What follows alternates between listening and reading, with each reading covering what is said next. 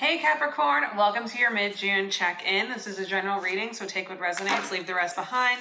I realized I didn't do a June reading this month because I was just tired once we hit eclipse season, so I took a break for myself.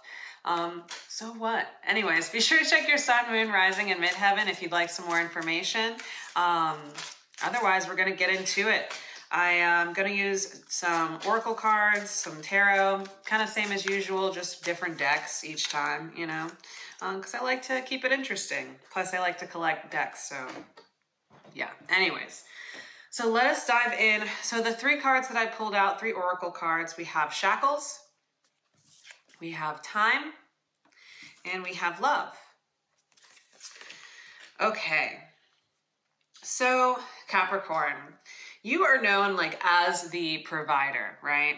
And I feel like you've felt over quite some time that it's been for some of you, like a struggle or a challenge in order for you to feel recognized for what you do provide. Whatever that is, whether it's attention, money, resources, inspiration, what have you. And, but really, what are you offering or providing for yourself? It's less about the external world and what do you feel like you're missing out on from others that you're also depriving yourself of at this time. And I feel like you're starting to get the signs and signals of it and actually giving yourself the opportunity to receive from yourself that which you think is missing or unfulfilled. And then the universe is going to step in and follow your lead, so to speak. So let me just sit with these cards for a second. I feel like some of you may be tuning in a little bit more into your third eye space, really kind of taking it all in, allowing yourself to relax a little bit more and not be so chained into identifying yourself through your work, but letting you be identified through, not identifying yourself by your work, but letting your work tell people how you identify yourself. Does that make sense? So getting the recognition that you deserve by allowing yourself to kind of work from the inside out and not the outside in, I think is a better way of saying it. And you're going to notice a lot of synchronicities. I feel like there are going to be a lot of like central themes that have been or currently or are about to start cropping up in your life. So be willing to connect the dots. Take time to observe and to process more of what's going on around you and how it connects and relates and provide solutions for whatever questions you might be asking at this time. As we talk about time, I pulled out the time card. So it's almost like time out is what I thought when I lifted this card up, like taking a time out. I remember talking about, you know, allowing things to rest, being easy, allowing things to take less effort. Because sometimes when we're just constantly and perpetually in a mode of providing, of teaching, of offering, that we block everything else out because there's just this outward push, right? And so we end up pushing things away from us, creates a ripple effect. Things end up feeling farther than they are because we're not taking that time to rest and become part of that, that field of flow, field of fluidity. So it's time to switch up the flow a little bit. And that could be vice versa. If you've been resting, maybe it's time to get into work, to get into gear. So I can really go either way. I'm also getting for some of you, like, careful, like, some of you might be watching, like, I'm getting like an old television for some reason, like the ones that are like interlaced, like the old fashioned ones. It can be like, how do I put this? Kind of like, kind of like leapfrog, like things like the picture's not totally put together because there's some stuff that still has to catch up with where you're going, or the universe still has to catch up with you, maybe because you've been going.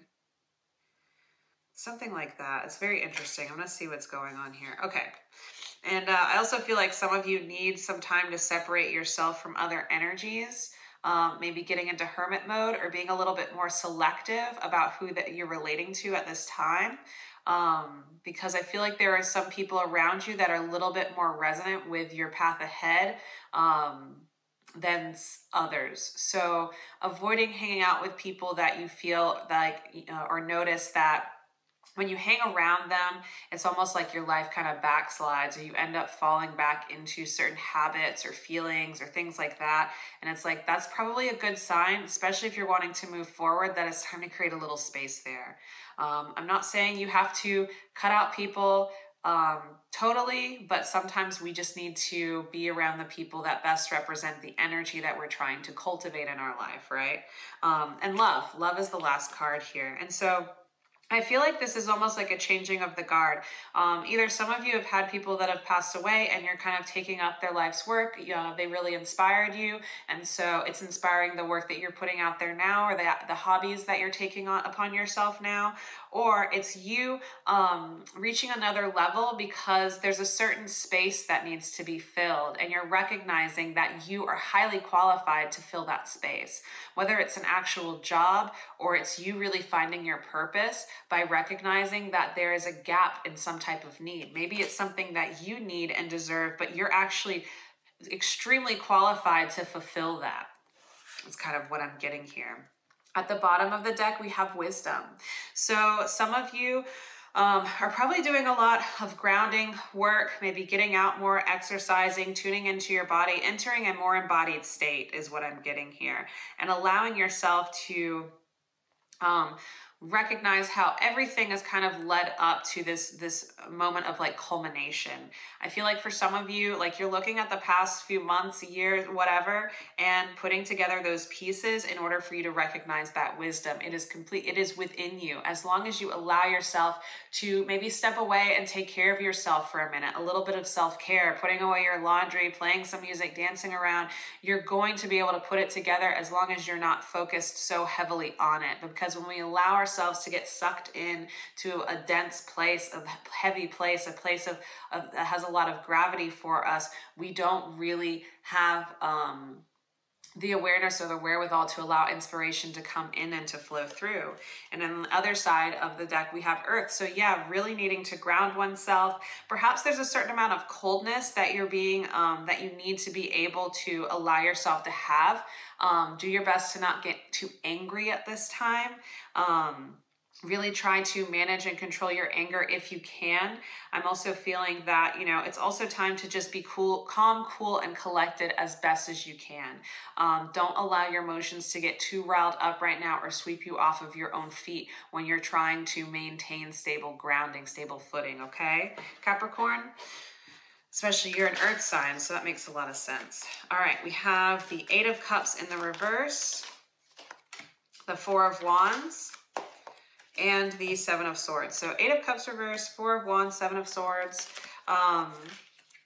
So I feel like you're gonna like come back to something and actually have like a process for it. And therefore you're gonna feel like you're making steady progress in some way. It's like whatever aha moment, whatever you're putting together, you know, and it could just be like you kind of reworking your life, your lifestyle in some way that allows you the opportunity to not feel like you're just doing things all alone, doing things by yourself, that you're not being recognized for your ability to make things happen, right? It's like people are actually taking notice of it because you're coming in with like a different energy. You're switching things up a little bit. You may be surprising people in some way in how you move through the world. I'm getting like turtle energy too. It's, I guess, like tortoise in the hair, as well as turtles can represent different cycles, moving slowly. They're also very ancient creatures, like they are like ancient. They live for like hundreds of years, you know, like they can be really, really old, which is wild. And they're, you know, they're amphibious. And so I feel like for you, you're allowing yourself to tap into more of an emotional place that produces things that I feel like a lot of people either will think is unlike you or will be able to see you through it. And so therefore you'll be able to kind of sort out where and who to go to, who to work with, who to collaborate with, who you can naturally provide for as you provide for yourself, right? As you create things that you enjoy, you can figure out those people that they're made for, right? And then start being around those type of people to help kind of fill you up and motivate you, and to find your own community, find your own space to build within, right? And which is so important for many of us to be able to find that. Here at the bottom of the deck, we have the Judgment card. I feel like here someone's recognizing that you're actually standing in your purpose, whether or not you are consciously aware of it yet. It's kind of like X marks the spot. I feel like if someone is seeing you and thinking like, you know, this is the jackpot. Not that they necessarily want to use you, but they recognize your talents and your gifts. And, but it's really necessary for you to recognize them as well, to not just rely on any type of flattery or someone telling you that you're great. You have to know that you're great, Capricorn.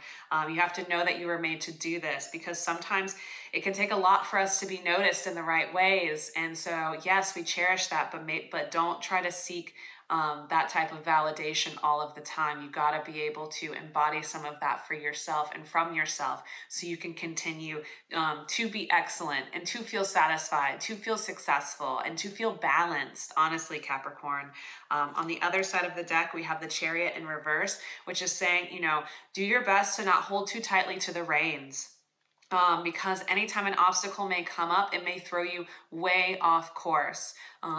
It may cause you to change direction. So please be mindful of how much control you try to exert over a situation. Do your best to flow with it, okay? Be adaptable, be prepared, continue to explore and to learn and to change and to shift based off of your experiences, and honor your path, Capricorn. Honor your path. I feel like there's so much you could provide and that you could do and that you could challenge yourself to overcome. But I think that there are only a few things that are actually worth the effort for you at this time. And I think that's what you're beginning to figure out now, Capricorn. So that is what I have for you for the rest of June.